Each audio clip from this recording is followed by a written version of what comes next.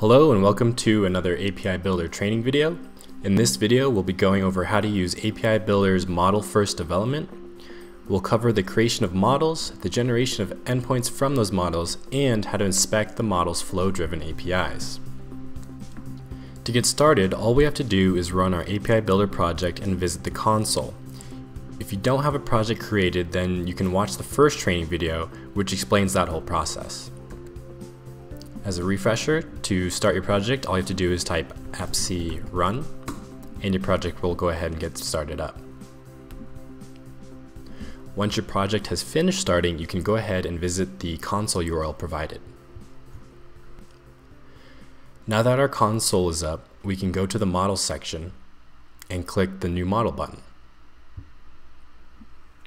You'll be presented with a dialog that allows you to choose a new model's name, which connector to use, and a description for your model. For this example, we'll be creating a contact model backed by ArrowDB.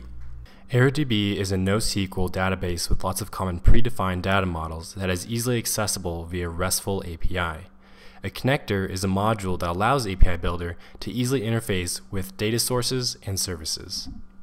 If we had more data connectors installed, such as MongoDB or MySQL, we could also use them. For simplicity, we'll use the default ArrowDB. Now that we've started creating our new model, all we have to do is add some fields. To do that, click the New Fields button. For our example, we'll be adding 5 new fields: contact ID, first name, last name, salutation, and email. We'll make all of these fields required except for the salutation. For the sake of convenience, I'll demo creating the first few fields and then fast forward through the rest. The first field we'll create is the contact ID. We'll name that just CID.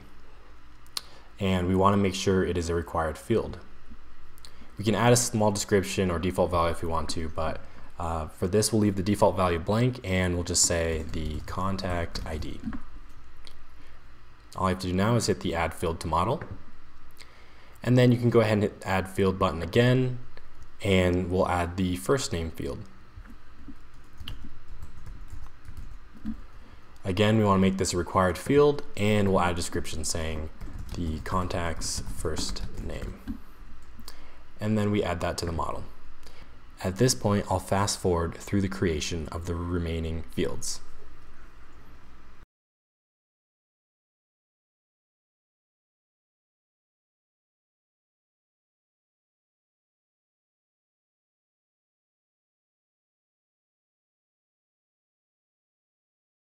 And there you have it. This is the definition for our model with our 5 fields, 4 of which have required values, and the salutation is not required.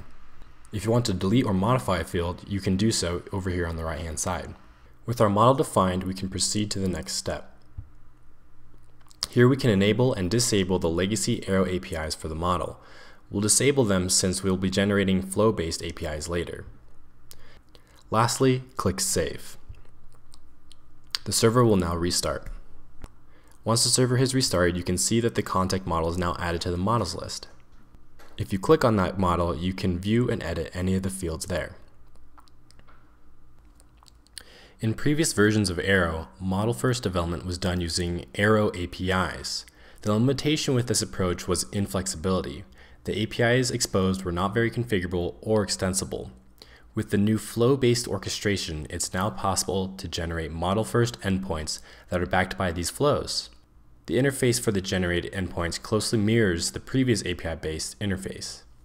This interface includes the standard CRUD operations, as well as convenience operations such as find by ID, delete all, and find all.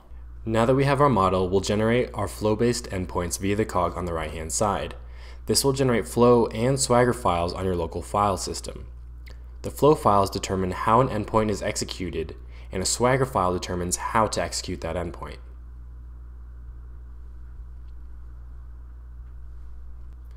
Once the server restarts, go to the API details page for your newly generated API. Here on the API details page, you can see all of the API endpoints that were generated.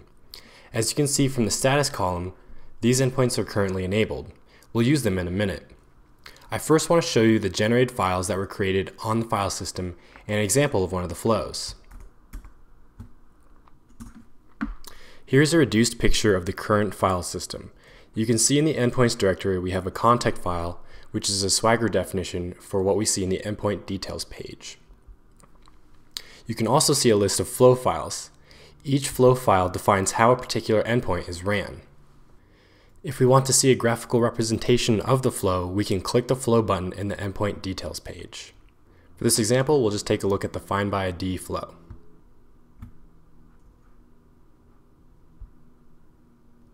This page is the flow editor, and we'll go over it in more detail later. I want to show you a quick overview of the flow graph. The flow can be read from the top down. If you look at the contact node, you can see there is a fork where we can send back a result with a 200 if there was a result found, or we can send back a 44 if no results were found. Now that we have a basic understanding of flows, let's use the flow-based endpoints to create some test data. Let's go back to the endpoint details page and expand the create method.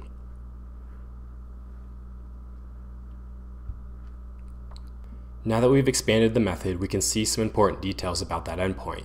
A description for that endpoint, an example of that endpoint request, as well as any body parameters required to execute that endpoint. If you scroll down, you can also see there is a handy test API section here where we can actually invoke our API and create test data. Here you can see some pre-filled out body parameters, and then on the right hand side you can see a JSON schema representation of the body parameters. For example, you can see that there is an email which is expected to be of type string.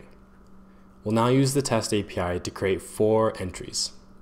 Each of these contacts are superheroes. First, we'll start with Batman.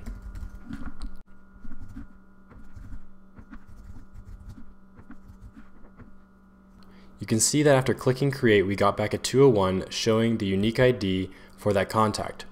I'll also be creating contacts for Spider-Man, Wonder Woman, and Superman.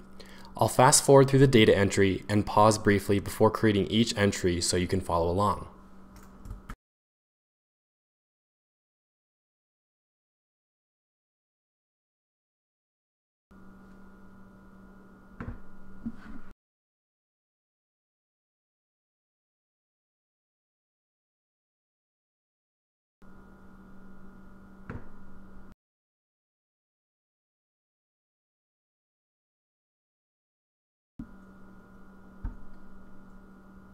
To confirm that all of our contacts are successfully created, we'll use the find all contact method.